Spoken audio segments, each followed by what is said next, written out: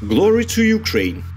Another humiliating and catastrophic defeat for Russia in the war with Ukraine. This is a point of no return. Pride has turned into disgrace. The missile, advertised as Putin's super advanced creation that everyone should have envied, turned out to be a hoax. The developers have already been thrown behind bars. We are talking about the infamous and highly classified missile Kinzhal, or the Dagger, which is considered hypersonic and a super development associated with Putin. This missile was advertised in Moscow as having extraordinary capabilities, being the only one in the world that is practically impossible to intercept by missile defense systems. This weapon was presented personally by the President of the Russian Federation, Vladimir Putin, in his address to the Federal Assembly of the Russian Federation in 2018. And since then, he has boasted about the weapon even more often than he has met with his oncologist.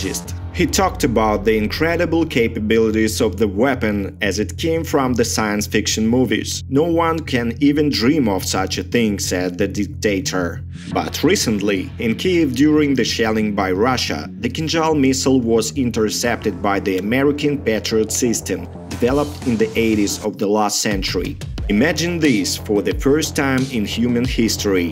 Ukrainian military scientists have already dismantled the missile and shared its contents with their colleagues at the Pentagon so they can study the guts of Putin's top-secret weapon and make it easier for Americans to combat such missiles. It turns out that if Washington can shoot down these missiles, all nuclear threats from the Kremlin are nothing but empty words. The contents of the downed Kinzhal missile have been unveiled, shedding light on the secret of Putin's superweapon. Ukrainian military experts who managed to analyze the intercepted missile discovered guidance system, propulsion technology and a warhead. Well, for your understanding, the missile is called Ha-47M2, you see, and it's the Kinzhal missile itself. This is a missile complex that is mounted on the MiG-31.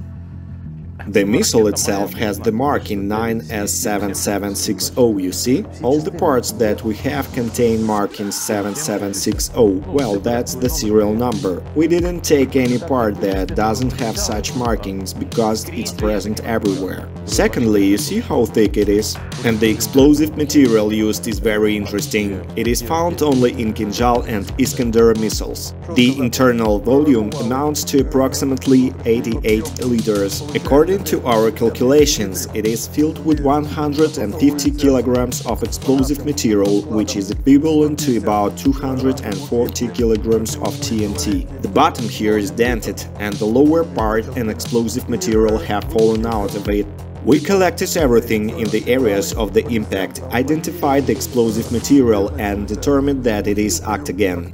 These missiles can also be equipped with a nuclear warhead. From that side, a nuclear warhead is inserted into the missiles and the same warhead is mounted, but nuclear. But now Biden will definitely know how to counteract it because his scientists will surely receive these research samples from Zelensky. By the way, in Moscow they have already found those responsible for the loss of top-secret information. The scientists paid the price for the downed Kinzhal missiles over Kyiv because they were the ones assuring Putin that these missiles were impossible to intercept. That's why 3 developers of the Kinzhal missile were arrested in Russia. Alexander Shipluk, the director of the Institute of Precision and Applied Mechanics, Valery Zvagintsev, a doctor of technical sciences and founder of High-Speed Aerodynamics Laboratory, and Anatoly Maslov, the chief researcher of this institute. They are accused of transferring confidential data to adversaries, but in reality, I think it all boils down to the fact that the Kinzhal missiles are being shot down. It's worth noting that despite all sanctions, Russia is still able to produce up to 70 missiles monthly, including the newest Kinzhals.